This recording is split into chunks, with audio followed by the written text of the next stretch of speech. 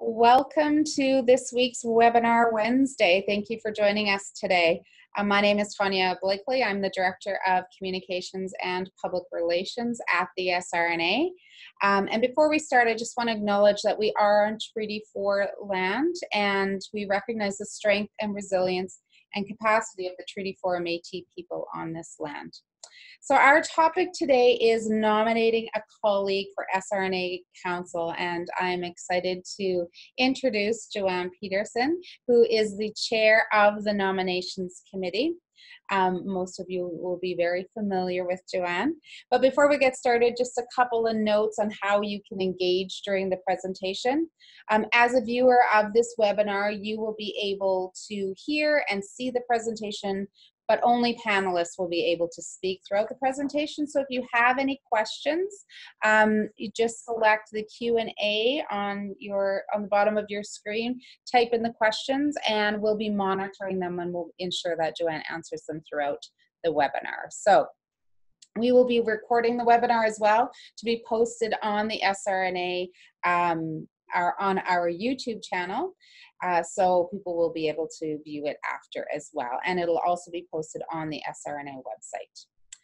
So now that we have those housekeeping items out of the way, I'm going to turn it over to Joanne Peterson. Thank you, Tanya and team at the SRNA. I'm always just so marveled at the technology and the ability that we have to connect across the province. So I too am on Treaty 4 territory. I'm on my home here in southern Saskatchewan, South Amusha. Delighted to be with you. Thank you everyone for joining, and for those people that are going to watch this later on when you get a chance. Glad to have you expressing some interest in how you go about nominating, or maybe you're considering running for councillor nominations yourself and you just want a little bit more information. So let's dig right into that.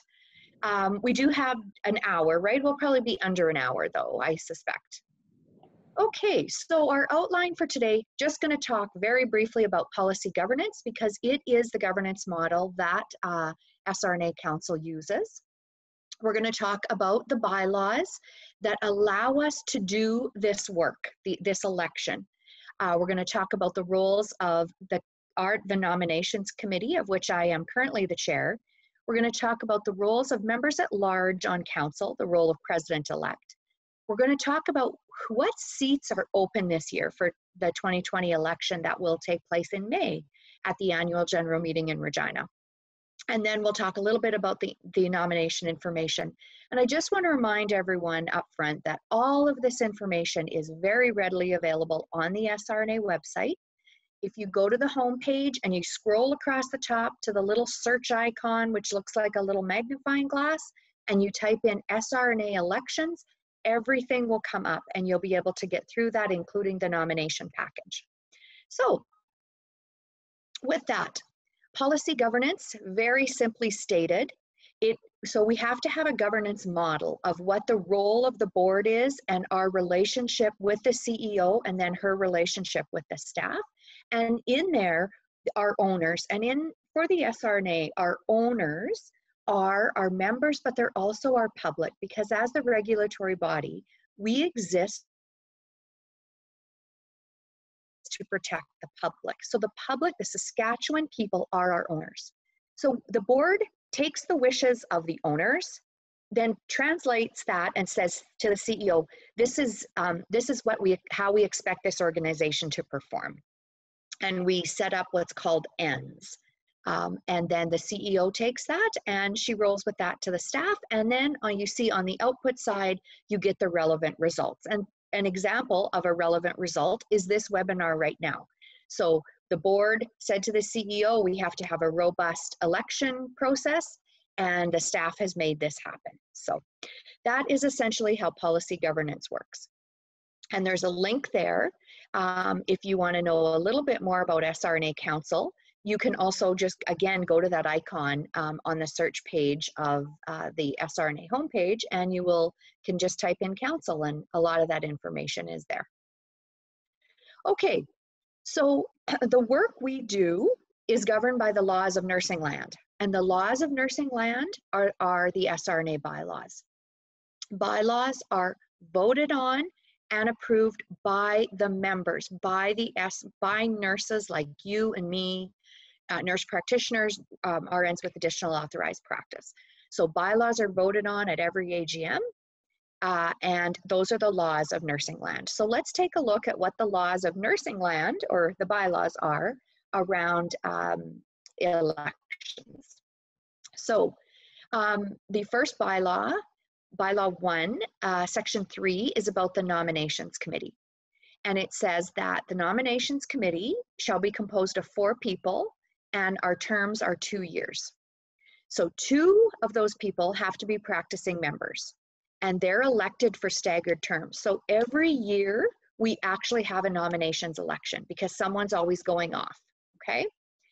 1 member is appointed by council, and they have to have previously been on council. And traditionally, the way we manage this is that the past president, so they don't go into withdrawal, they're allowed to sit, they're appointed to sit as chair of this committee. And that's my role. And it's a great way to stay involved, but to just gradually move out of the president's role. And I know a lot of other regulatory bodies, you know, talking with SALPIN and RPNAS, they don't do that. And so I'm quite happy that we do. So, and finally, the fourth person on council is a public rep. Every committee of the SRNA has a public rep, or sometimes more than 1 public rep. And that public rep has to have previous governance experience. So right now, sitting on this committee, just to give you an idea of who's on it, our 2 practicing members are Melissa Sawicki from Prince Albert, Carolyn Bakawi from Saskatoon, myself as the chair, and then our public rep is Andy Anderson. And I know that they were going to try and join, and so they are likely on the line listening to this. Thank you for your work this past month, and thank you for joining the webinar. Okay, so our duties, it's very simple. We need to fill a slate of candidates for any elected positions. So that's council and the nominations committee. So trivia for you.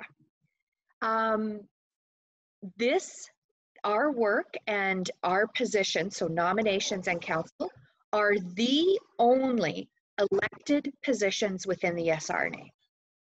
Everything else, every other committee that exists, and there are many of them, from investigations and discipline to awards to the MAC, the Membership Advisory Committee, to education review. There's tons of committees. There's an IPAC committee. We got a lot of committees because there's a lot of work.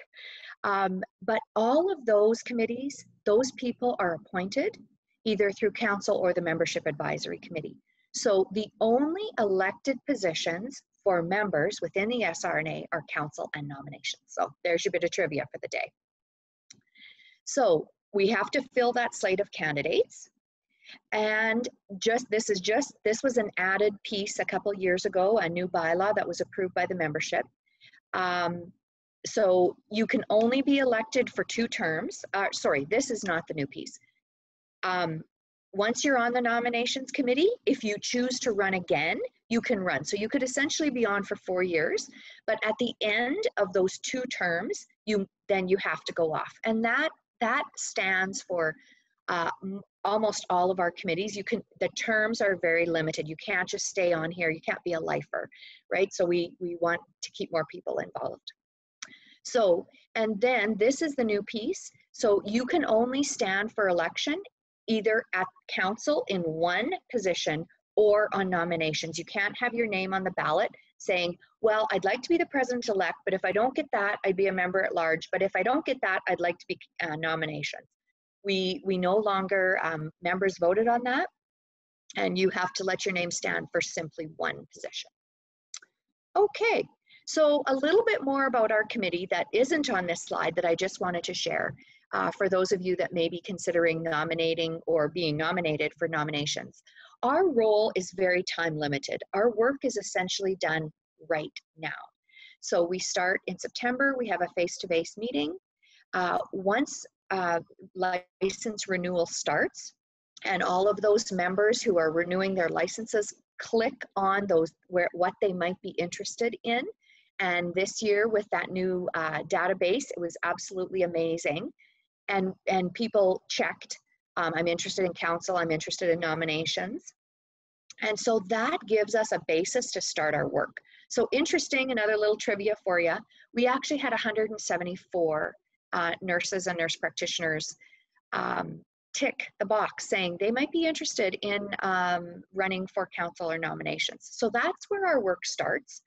We then divide that list up. We start calling, we come up with a plan of what that's going to look like. And then our work essentially is complete once nominations close. So it's a nice committee to get on just to start getting your feet wet within the SRNA, because the time frame, like I say, is just the fall.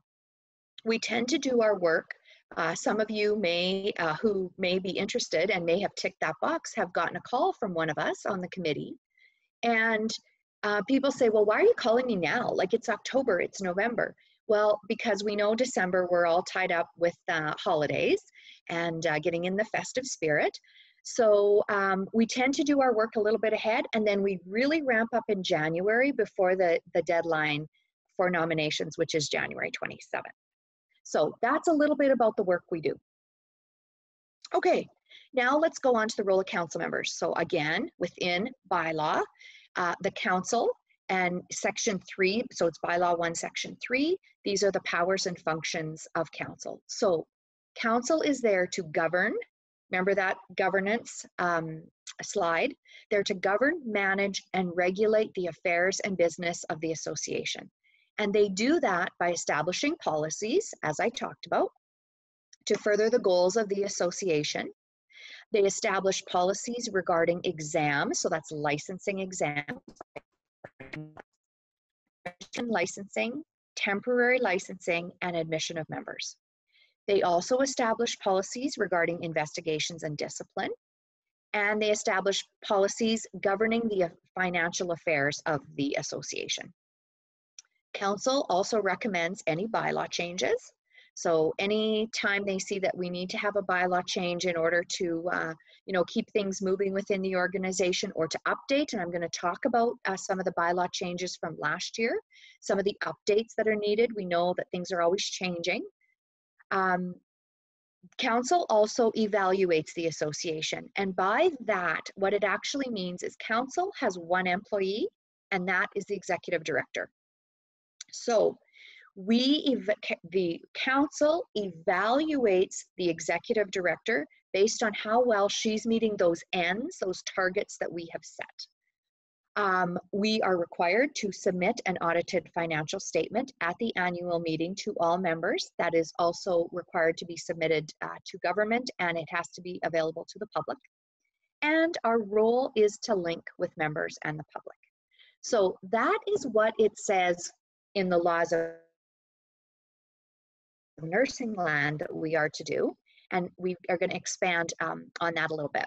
So if you're considering running for council, you can anticipate a minimum, this is minimum 22 days of council business, and that business is face-to-face business, or just like this, we utilize technology quite frequently. We utilize the Zoom platform. So all the council meetings, this is very interesting and very helpful to members. I had, of those 174 members that expressed interest, I have talked to quite a large chunk. We divided it between the 4 of us on the committee. And what some of them said to me, well, you know, my daughter's getting married in like 2021, and I wouldn't want that to conflict. And I simply say to them, all council meetings are set 2 years in advance. So you can go on the SRNA website right now and look at all the 2020 council meetings and the 2021 council meetings. So that member was very relieved. She said, oh, good, I'll go do that, see if anything conflicts. So in terms of council meetings, these are the meetings, including the annual meeting, and then we have an annual retreat in August. And then, as I said, there is other days where it might be a Zoom meeting. You might be needed, we may need to pull a group together to meet with government or with other officials, other agencies. There's lots of events that council, we like to send delegates to, representatives to. And then we also do some work at our individual membership areas. So, so all of that, they've given a total of 22 days. So I think an important piece here that I'd like to add is that when you're considering a nomination, it is really important to have, one of the first things that you should do is talk to your boss, talk to your nurse manager, talk to your CEO, whoever you work under, and say to them, I'm considering this and I'm going to need your support. That is a critical first step. Because if you put your name on the ballot and you win, and you're now the member at large for Region 1, and you go to your manager and say, oh, by the way, I'm gonna need these days off, it may not go over quite so well. So it's, you know, it's just a very nice professional gesture to upfront say, let the person know who's gonna need to give you that time off that you're considering running. And I would hope that within the Saskatchewan Health Authority that there would be support for that. I know that as president-elect, I worked as a point of care nurse in the Assiniboia, and I had excellent support for the time off that I needed. And most of our council members do. So that is an important piece up front. Okay. So we have members at large. We also have the president-elect seat up this year. We're in a bit of an awkward transition right now, and maybe awkward isn't the right word because we always can roll with things. We're nurses, right? So last year was when we should have elected a president-elect, but we didn't have anyone put their name on the ballot. So council chose to appoint, which is totally within the laws of nursing land. That is completely supported by the Registered Nurses Act. So they appointed a president-elect to fill this year until we can get someone's name on the ballot for next year. But what that means is that the person this year for 2020 that's going to go on is only going to have a 1-year succession to the president. Normally you have 2 years and then you succeed to the president, but the person running will just have 1 year this year because of that stagger. So the duties of the president-elect, if the president is unable to function, to perform their duties, then you step in for them. You are also the chairperson of the Leg and Bylaw Committee. So that's where you start getting your feet wet, getting involved in those important pieces around required legislation and bylaws. And then you assume any duties that the council or the president needs you to. So you're there as backup for that president. You're also there under their wing, and you're really learning and growing, so you grow into that role, and you then succeed to the office of the president. And the president term is 2 years, so you do 2 years as president-elect, although this year it'll just be 1, 2 years as president, and then 2 years as past president, you chair nominations. So that's how it all flows. Okay, members at large. So we talked about what the role of the whole council is. We talked about the president-elect. Now we're going to talk a little bit about the members at large. So in the event that the president or president-elect isn't there, the members at large have to choose someone from within their ranks to be the chair, to perform the duties of the president. Let's say it's at a meeting and both of them have to be gone, someone has to chair. And then it's assign other duties. And I already talked a little bit about that, how, you know, there might be a meeting at the legislature with the Minister of Health, and president will say, okay, I need 3 council members. And so 3 that are able to go that day. It may be there was just the power conference in Regina yesterday. So, you know, who from council is able to attend and represent there. So all of those little things, you know, there's awards for the students. One of the most wonderful parts of being on council is being able to attend those graduation ceremonies, that and present the awards and bring greetings on behalf of the SRNA. So it's duties like that. And those come up as the year goes along, and it's a really nice piece of being on council, I must say. Okay, so this is a picture of the current council, but I did notice that we're missing a few people here. So, so your president, Warren Cook, is sitting there right in the middle in the red tie.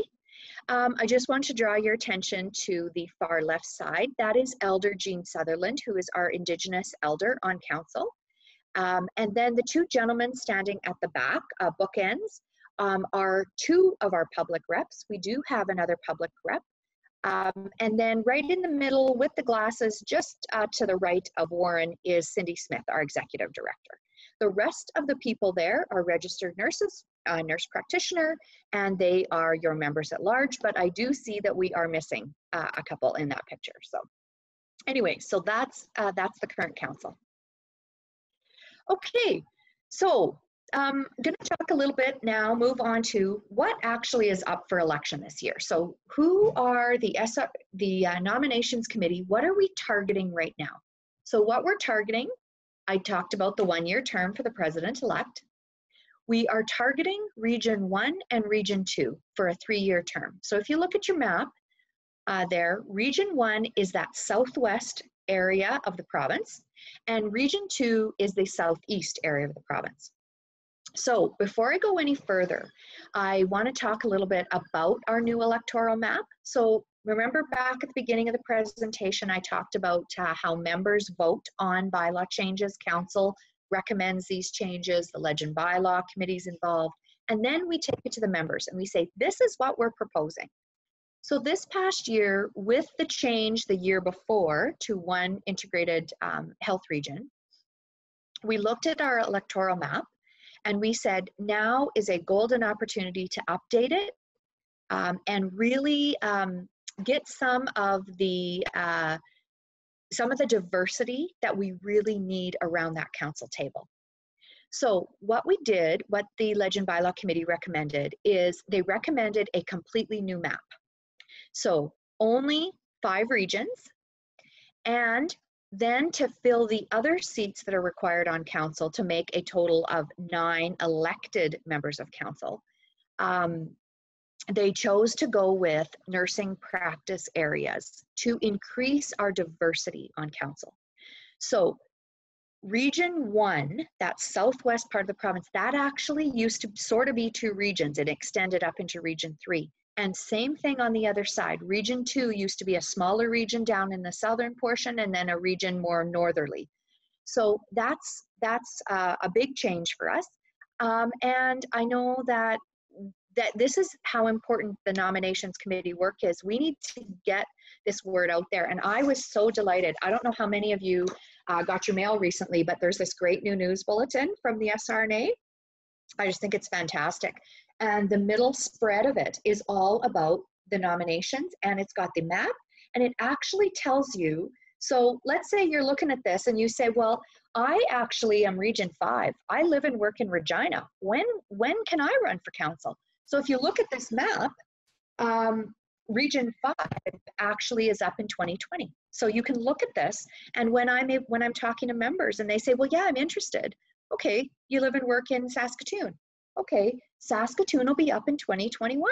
So you've got some time to think about it. You know, attend a meeting, start getting involved, build up some of your competencies as you lead up to the election in 2021 or 2022. So this was a great spread, and I would absolutely refer anyone who got their SRNA regulation news bulletin to literally just open it right to the middle, and you've got everything you need right there. Okay, so back to the practice areas. So this year, we are targeting for the very first time, this is going to be an inaugural seat. I think it's pretty special, and I'm really excited about who may come forward and put their name on the ballot for this. So the nursing practice area that we are looking at is a nurse who works in nursing education, administration, policy, or research. And it is for a 3-year term, same as all the other member-at-large position. So remember, president and president-elect are 2, but the member-at-large are 3, and it just allows some consistency. Next year, we will be electing a new practice area, and that practice area will be for a clinical nurse specialist, or so a nurse that works in specialty practice, which would be a clinical nurse specialist, a nurse practitioner, an RN with additional authorized practice, or a direct care nurse. So that's going to ensure we have that diversity of voices at the table. But this year, we are targeting academia, administration, policy, or research. So if you know a nurse, or let's say you do live in Regina and you fit the bill that you work in research, you're a nurse researcher and maybe you're a nurse academic, you can then run, because this seat is not tied to a geographical area. So I think this is an important piece because it's so new. This is the first time we're doing this. We're really trying to get this word out as we talk to members. Okay, and then finally, as I told you, we change up the people on the nominations committee every second year or every year. So we are looking for one person to come and work with me on the nominations committee. Alrighty, so that's our 2020 election. That's who you can expect to see on the ballot. And remember, unlike government elections, we vote, no matter where you live or work in this province, you vote for every one of these positions. If you work in East End, and that is Region 1, you also get to vote for who's president-elect. You get to vote for Region 2. You get to vote for the practice area. We vote to fill the council, not just that seat in our area. So that's another important piece. Okay, 12:30. I think I'm doing okay for time. So the nominations package is very straightforward. I don't want anyone to be scared away about running for SRNA because you think the nomination documents are too complicated. They're very simple. There's 4 parts. Part A is simply you agree to accept the nomination and you have another member, another nurse in good standing who signs that form and agrees to nominate you. That's as simple as it is. You put in your, just like filling out a form. What's your, where do you live? Date it, sign it. That's part A. Very simple. Part B, you agree to accept that nomination. So there's another form that has to be filled out. Part C is your professional position statement. So it has to be max 150 words, very succinct, of why you're interested in getting involved with the SRNA, what competencies and skills you're going to bring, and why people should vote for you.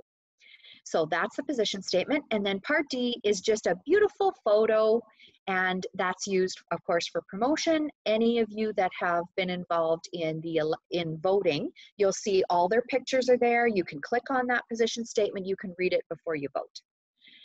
So deadline, anyone, make sure you get this on your 2020 calendars, January 27th at noon. We will not accept late packages.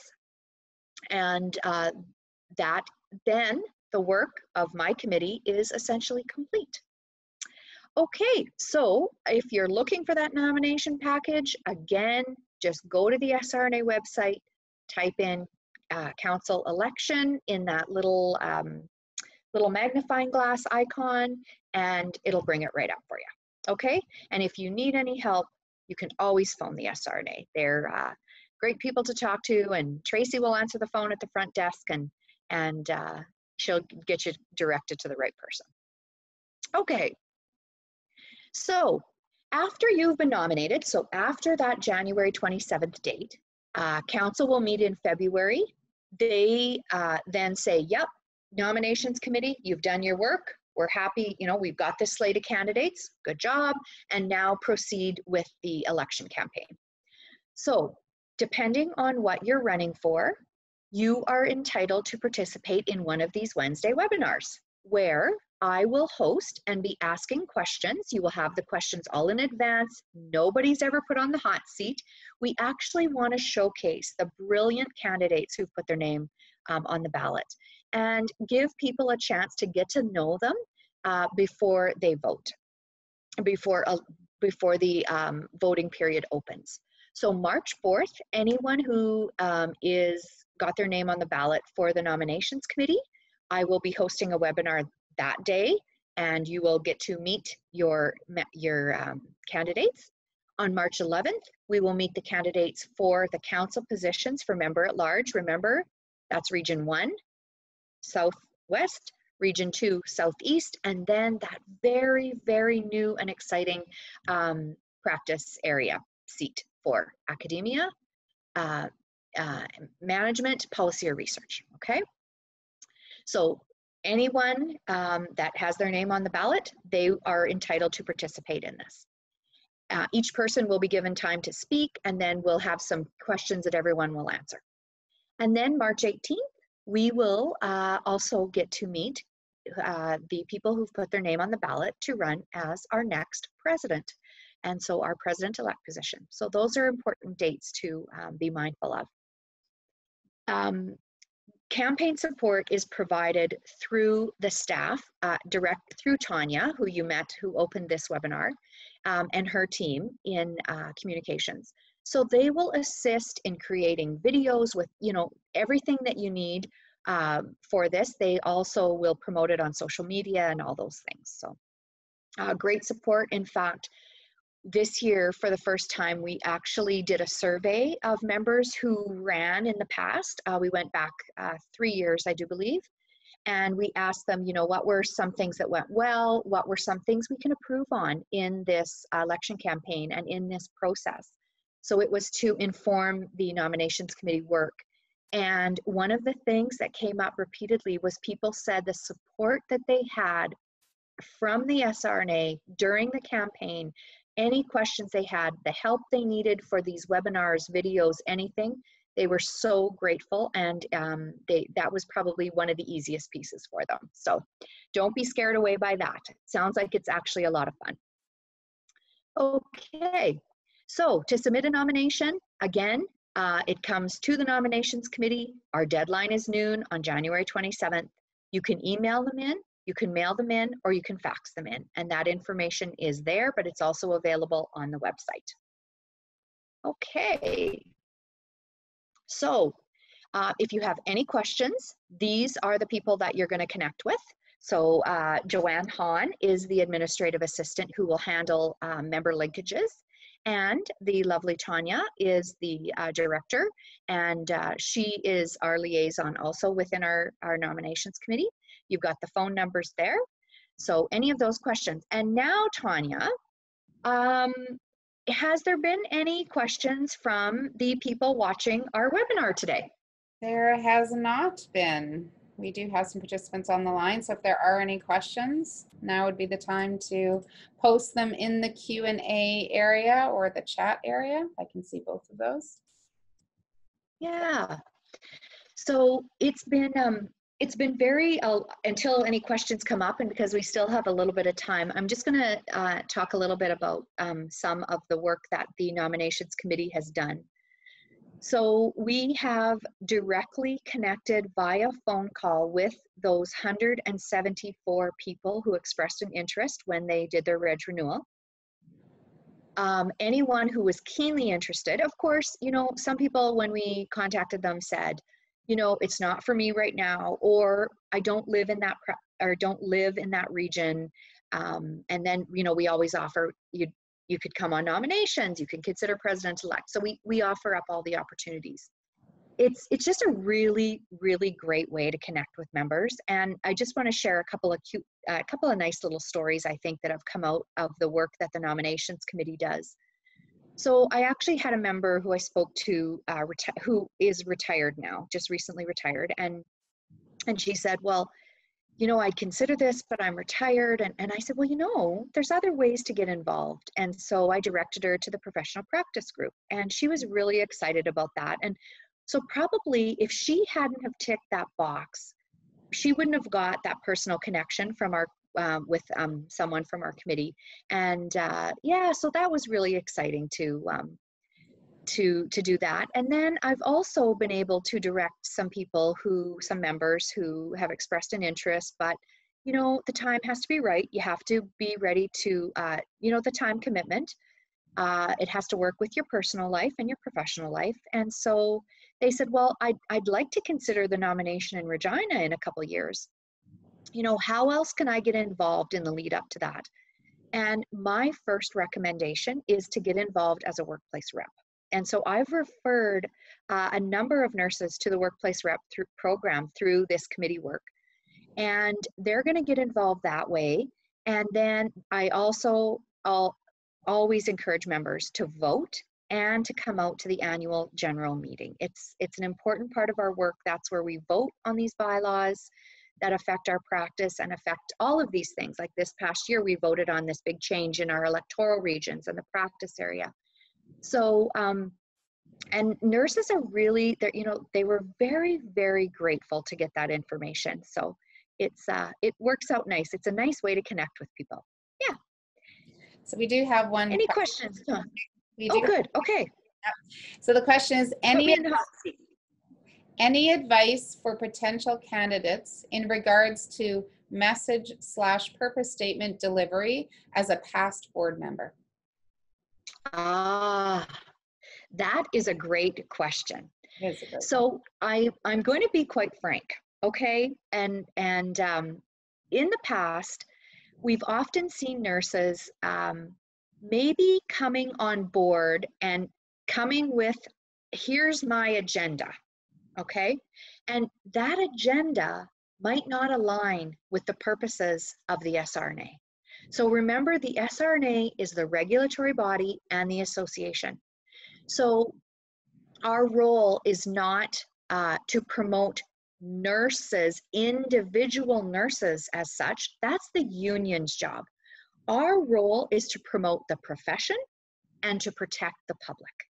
And we do that by supporting members. But to actually say, I want members to have this particular thing, that's something, if that's related to the socioeconomic aspect of our job, that's something that's a union mandate. And so it's often a steep learning curve for people to come on board and say, oh, yeah, okay, I was coming on because I wanted to affect change here, but now I find out that actually our role is over here as the regulatory body. So I think what people want to know in, you know, where you work, how long you've been a nurse, you know, the professional part is I think, the key here. And then, as I said, any of the skills or competencies that you have that you can bring to the table, that is an important piece to include in your position statement. And finally, I think the most important thing, just be yourself.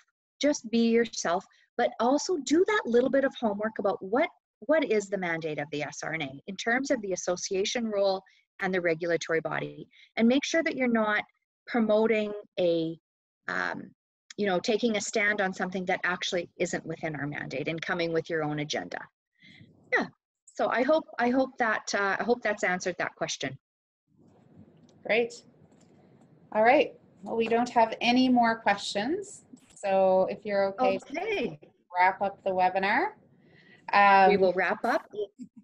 Thank you very much. That was fantastic. Awesome information on how to nominate someone for the SRNA Council or the Nominations Committee. So we're looking forward to getting all those nominations in and moving the process forward. You know, the Nominations Committee has done a fantastic job of reaching out and connecting with members who've expressed interest. So thank you to everyone. Yeah. So next, Tanya, if I can just add one more thing, because I don't think I added it. And I didn't do a lot of notes for this webinar, because when you've talked to this many people, I can pretty much, you know, it's right off the top of my head. But one of the things that I don't think I focused on, and I would really like to just take a moment to do that, is what's in it for me? What's in it for me to run for council? And so so first of all, we want you to give back to, as I say, this beloved profession. But what's in it for you is an incredible opportunity for professional and personal growth and development. It's stepping into a very strategic leadership role, whether that's a member at large or whether that's the president-elect. This SRNA Council provides strategic leadership, and it is an important piece. And I can honestly tell you that 5 years ago, when at this time of year, when I was considering putting my name on the ballot, I really didn't think I had the competencies for this, but I approached it as an opportunity for growth. And I knew that I had something that I could give back, but I am a changed person because of this experience. It has brought a wealth of opportunities to me, a huge new network of people. And so if if you're at all considering, I just want to do something different in nursing, then come get involved with us. It really is, it's honestly, I've been a nurse for 31 years, and being involved with the SRNA for these last 4.5 years has been a career highlight. There's nothing that I've done in my career that I will look back on and be more proud of. So I do want to encourage people, if you just need a little extra spark and you want to come and grow, supported by this amazing network of council members and president-elect and staff and executive director, and come and grow, come be a part of us. Yeah. Yeah. Awesome. And of course, give back to your profession. Yeah. Great. Well, thank you so much, Joanne. It's been wonderful having you on our webinar today, as always. So thank you very much for that. And thank you everyone who's joined. Of course, this webinar will be posted on our website and our YouTube channel for people to watch. If you've missed any other webinars, feel free to jump onto our YouTube channel and look at past webinars. There's always awesome information on them. So, and I'd like to encourage everyone to join us next week, because next week we will have the chair of the awards committee, Shauna Bright, who will be talking about nominating a colleague for an SRNA Award of Excellence. So we have that coming up as well. So that promises to be a really informative and great webinar as well. So thank you again, and have an awesome day.